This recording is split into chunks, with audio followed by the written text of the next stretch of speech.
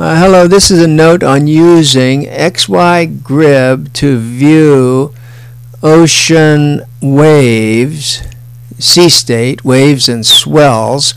And so we'll use XyGrib and we'll compare with, or showing, it's just, these are all videos showing how to use these programs, and not so much the science of what we're looking at for the moment, but just really what the programs look like and how you can download different things. So this program has two different global wave models. One is the WW3, and so here's just, I've already downloaded these to save a little time. So I'm just choosing this region, something like this, and then I'm going to the globe, and then this model I had is WW3. So I go here and get WW3, and for now I'm not looking at wind or anything. I'm just looking at so there's no wind, definitely no altitude data. I'm just looking at wave data, and there's these three parameters, and we'll discuss more about that. It's a lot more information in a sense than just these three numbers, but that's where we start. And that's the resolution. Oh, that doesn't matter. That's atmospheric model. You see, whatever's here is not going to matter because I didn't choose anything from the atmosphere, just the waves. It's going to be here, and I'm going to do the interval 1 hour, and let's look at, say, 2 days, run the latest, and that's it. And then I download, and I'm not going to download it now because it would just overload this file. And then this is a file that shows up for WW3, and then in a moment we'll compare it to something else. But let's just look at how this is presented. These arrows are the direction of something. Look down here, we've got this panel on the side, and notice there's nothing else filling in here because we have no other parameters. And these are all sitting here blank. If you want to, you can right click this and turn on and off what you want, but I've got them all showing. But what we're looking at is the stuff down here, the waves. And you see, if I go here, oh, I'm going to have that a little bit bigger to get the hand. This area down here, let's just look down in here. See, I've got this, I can just like make a range and just kind of look in this area here.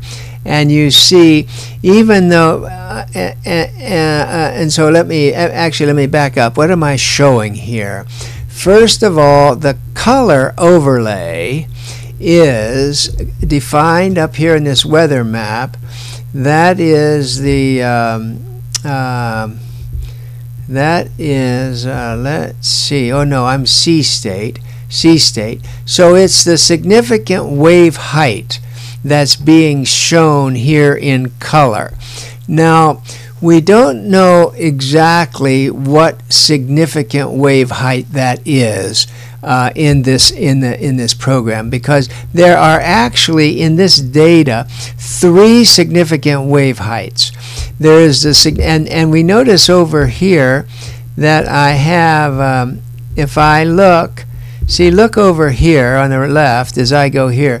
So you see, going down the left column, I see I've got a significant wave height 1.27 m, then I've got one at 0.83 m and one at 0.62 m. So one is a significant wave height. That means the average height of the highest 1/3 of all the waves, and that's what it is for the wind waves. Now that's also the definition of the swells, but that's a little bit more nebulous unless there's more than one swell running, because swells are almost always the same height, more or less the same height, so it doesn't have much meaning. But the top significant wave height is the square root of the, it's the combined vector sum of the swell and the wind waves, keeping in mind that one could be up when the other's down. So they add like the square root. So I'm having to guess here that 1.39 is roughly equal to the square root of 0.82 squared plus 0.7 squared. Square root of that sum. I should have done it, but I'm not now. Anyway, that's what that is. And when they say that the color code up here on the C is tied to significant wave height, we don't know which of those 3 it is. Most likely it's the combined C's, I would guess. We maybe could piece that together because here's a color bar for it.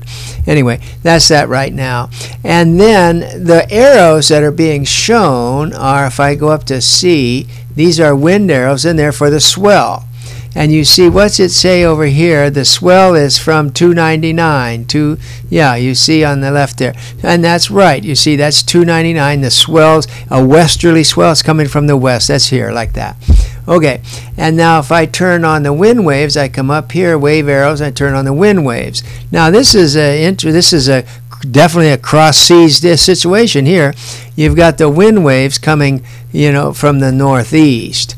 And what do they say there? See, 41, 37, 38. So these are the wind waves here, like this. All right, so that's the way you read that, and then you can play with that. If I want to know what time this is, I would click down here. Yeah, I want, for this comparison, that's February 3rd, 3 a.m. Okay, and then I've got these values. Okay, so now what I want to do is compare this with, this is the WW3. Now let's compare it with German data. German data.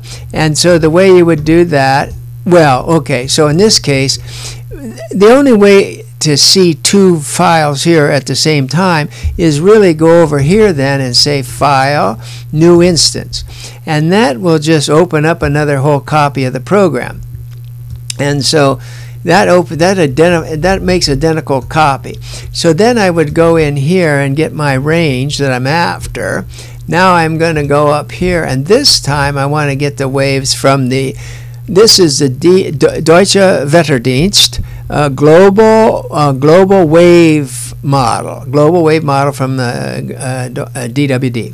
Okay, so that's there, and again, that's a resolution of it. It's every hour, every 2 days. We'll get 2 days and take the last one. And again, all we're taking is the wave data, same. Okay, and then we hit download. Okay, but I'm not going to download that because I already have. But now how do I go and look at something I've already loaded? You go up here to this folder, and that will take you to where you're storing the data. And then I want now the global weather, this one, GW, the German one. Okay, so I opened that one. All right. So now let me check my time again. See, you've got the time up here. It's pretty small to read, and you got the time down here pretty small to read. But I can click this thing, and it brings up. Okay, that's not what I want. There's what I want. I want them to be the same. Now I want to come in here and bring these up. So now we've got this like this, and now where is this one? Oh, okay, so let's bring this guy up. Let's get these two about the same size. That looks about the same size. Okay, now what are we looking at here? Here we're looking at the wind waves. Here we're looking at the wind waves. Okay, so now what do we got? And I'm gonna, well, let me just go. Okay, so I want to get these about the same, and that looks about the same. This could be done a lot more precisely, but okay, so that's good enough. And we have the same time. Let me click this. That's 3:3, and this down here is 3:3. Now, okay, so now we're prepared to start studying. This is two different forecasts for exactly the same thing, and I want to show. Let me just see where I can do that. Well, let me just show you without going into details of how this works here. But this is a free program called Panoply. We have videos on how you use Panoply, and in our list of videos. And here I just dropped both of those files into Panoply. There's the one for the WW3, and there's the one for the German one. And if you look at that, you see it's got the same parameters. Now these guys actually have different abbreviations in the code, but the actual parameters are exactly the same. Okay, so the data in these two samples that I just downloaded. Now the government could offer different things, but from XyGrib, these are the identical parameters in both cases. Okay, so now let's just see what they've got here. So I'm just going to kind of look in this area for the wind waves. Now, okay, I already see something of interest. You see here it says, if I'm just looking in this general area here, I've got swells of about 2.4 meters, and wind waves of about 0.4, 0.5, 0.3 meters. So low waves, mostly swell. And then you've got the directions 305 and 41, that's right. Also notice the swell period's about 13 seconds. That is a typical, if not the average, swell direction. 3 seconds is very short for a typical ocean wave, but that means it's just light. It's very light. 0.3 meters, that's 1 foot. 1 foot waves. Okay, but look at the swell. The swell is forecasted 0.24 meters. Now, if you go up here and look at this one now, you see here we have different numbers. We have here, they say the swell is 0.82 meters and 0.77 meters. Same time, same place, different models have different values. And then there's other things you can look at. I just did this for one quick comparison. Also notice that they have different levels of coverage here on the data. You know, on the data. Here it looks like there's some kind of shadows in place. Here it looks like it may be wrapping around. We may be seeing a little effect of the islands and so forth.